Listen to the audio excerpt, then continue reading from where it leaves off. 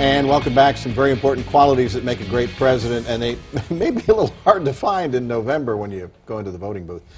Talmadge Boston, a presidential historian, trial attorney in Dallas. His new book is called Cross-Examining History, coming out next month. Kind of a trial lawyer's take on what is a great president. So do Americans expect their presidents to be perfect? No, and that's part of the modern era of historians, is to reveal all the flaws that they can find, from Thomas Jefferson and his slaves to Andrew Jackson and Native Americans to John F. Kennedy and his sexual shenanigans. I think everybody wants to know the whole truth and nothing but the truth, no longer the great man theory of presenting history. And history becomes much more fascinating when we recognize that these people are like you and I. They make mistakes, we make mistakes, right, but they rise to greatness at key times. You call the president, or say the president ought to be at least, the conscience in chief for the United States. What do you mean by that? Well, George Washington set the standard. That is, we like to think that our leader epitomizes integrity and that his moral compass is always locked on true north. And historically, for the most part, we've had presidents who we had confidence.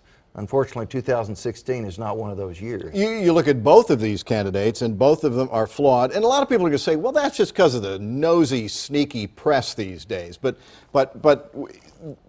both Donald Trump and Hillary Clinton have integrity issues that have been well aired. Major integrity issues. And that's why today's polls show that there are 20% of Americans who are undecided, even at this late stage, and that includes many Republicans and many Democrats who just recognize this high level of distrust that so many people have for each of the two candidates. Donald Trump has connected with a certain segment of American voters. Who are they, and why does he connect with them? Well, the information I have is that a big chunk of them is white America who did not go to college. And they are obviously very angry about their position in life. Their standard of living is not going up. In fact, in many cases, it's going down. And they feel like there has not been a candidate who truly empathizes with their situation and at least promises to do something positive about it. Of course, whether or not he's able to follow through on doing something about it remains to be seen. But at least he's feeling their pain, to use Bill Clinton's term. And he communicates in very simple terms. I will build a wall. Yeah.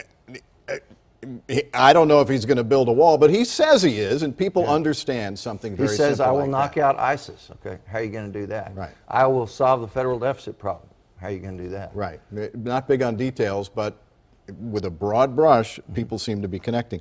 And yet Hillary Clinton is one who, over her entire career in public life, has failed to connect with people. Yeah, even her convention speech last week talked about people still don't know me. Well, how is that possible? You've been in the public eye since 1992, almost a quarter of a century, constantly, and people still don't know you? Yeah. What does that say? Traditionally, a president builds coalitions. Do you look at either one of these and see the ability to build coalitions? There are, after all, members of the other party, people who may not agree with you on some issues. How do you win them over and actually do something?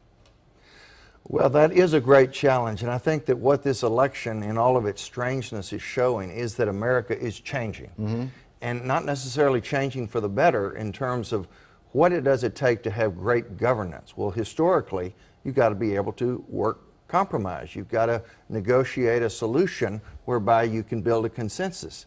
Donald Trump does not appear to have any interest in building consensus. Hillary Clinton, by curving toward Bernie Sanders, is obviously moving away from consensus, although at least she did serve in the U.S. Senate.